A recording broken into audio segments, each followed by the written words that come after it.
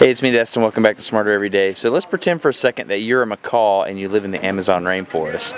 Life is pretty good. You have all the fruit you want, but there's one problem. You don't get all the nutrients that you need out of that fruit. So how do you do that? So to answer that question, today I've traveled over 4 days, most of that being in the Amazon rainforest with an outfit called Rainforest Expeditions, and this is our final boat ride. So we're going to get in this boat and we're going to go upriver here at the Tambopata River. Jerson's going to go with us. He's helping me haul some photo gear. You're getting smarter every day.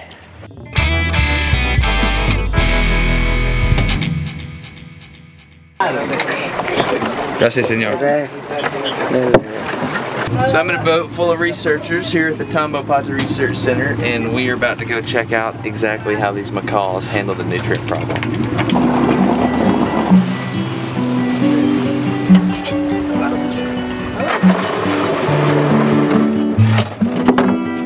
Let's go to the main spot first. Okay. And then we'll see how the activity goes in the beginning, okay? Okay. Sounds good. Yeah.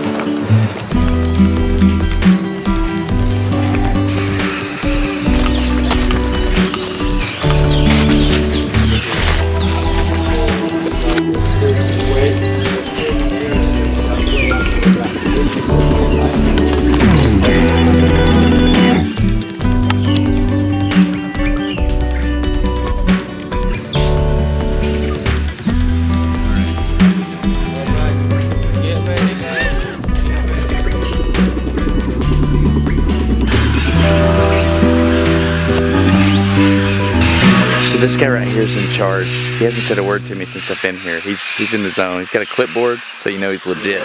Talk now or talk later? Talk later. Got it. I told you, he's busy doing science. Don't mess with the man. Okay, so that spot of dirt right over there is the largest clay lick in the world. Here at the Tambopata Research Center, researchers come from all over just to watch this spot of dirt. Macaws, parrots, and other birds come in and they eat the dirt, and that gives them the nutrients they need. So today we brought a high-speed camera and we're going to try to capture the macaws doing this. Should be pretty cool.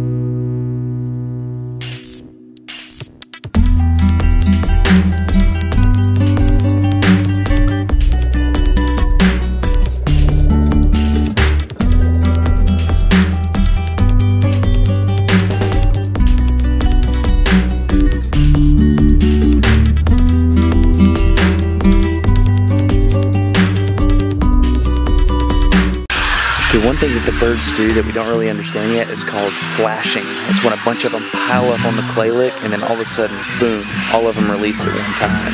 So hopefully I can give this high-speed video to the researchers and they can use it. They just flash.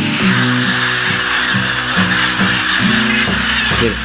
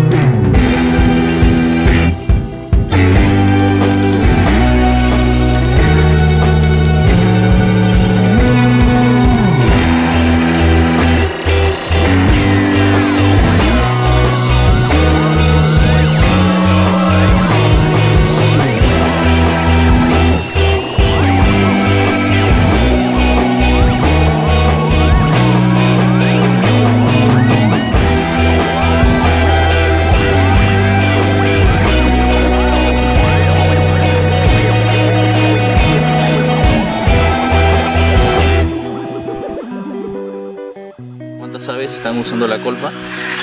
Aquí tenemos los horarios, las áreas en que se divide la colpa, sí, y el clima y las especies.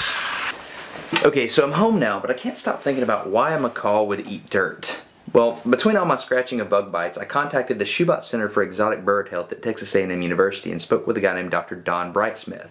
For the past few decades, the theory's been there's toxins in fruit in the jungle and that the birds are eating this clay to neutralize the toxins. But research by Dr. Brightsmith suggests that it has more to do with sodium and how rain falls on the continent of South America in general. So if you begin to look at South America, you can understand why this happens. On the west side we have the Pacific Ocean, on the east side we have the Atlantic Ocean. So it makes sense that the evaporation would create rain and create the Amazon rainforest. But that's not what happens. If you look at a satellite image, it's easy to see, but the Andes Mountains actually cuts off the moisture before it gets over to the Amazon rainforest. In fact, most of the stuff to the west of the Andes is pure desert. This means that most of the moisture in the Amazon rainforest comes from the Atlantic side of the continent. So as moisture evaporates here in the Atlantic Ocean, it begins to deposit its minerals as it crosses the continent. And by the time it gets here to eastern Peru, most of the minerals had leached into the soil because it's gone through the hydrological cycle several times. Dr. Brightsmith and his team analyzed the clay that the macaws are eating at the Tambopata Research Center, and they discovered that there's much higher concentrations of sodium. So there you go. That's why clay licks exist. So I hope you enjoyed the video. I had to spend some time away from the family in order to do it, but I hope it was worth it for you. If you would, please consider subscribing and check out the links in the video description below. I'd appreciate it. Getting smarter every day. Have a good one. Don't eat my passport. You can't eat my passport. See you back in the boat. Why aren't you doing anything? And that's how we got the high-speed camera to the jungle. Right there. I don't have a lens that can reach way over there. So Jeff, the high-resolution photographer here at Rainforest Expeditions, he let me borrow his 600mm lens. So that's what we're doing. So I'm looking forward to taking this down and pitching it down and turning them into scary parrot monsters. What? What, do you think we're recording wildlife for wildlife? So today, we're in Peru. It's pretty awesome. We've assembled a team of people. We're gonna capture Machu Picchu in the highest resolution photo that's ever been made of it. Got a special panoramic robotic camera mount. We got all kinds of cool stuff.